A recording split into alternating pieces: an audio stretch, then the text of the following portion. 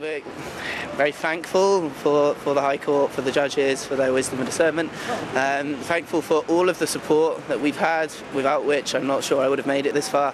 Thankful for your interest as members of the Free Press, without whom we cannot have a justice system. Thank you. This decision obviously affects my life, but the reason I've gone through this ordeal is not just to save myself from being kidnapped and locked up for 99 years in a country I've never visited, but it's to set a precedent whereby this will not happen to other people in the future. If there is suspected criminality, then it will be tried here in the UK, and America will not try to exercise exorbitant extraterritorial jurisdiction.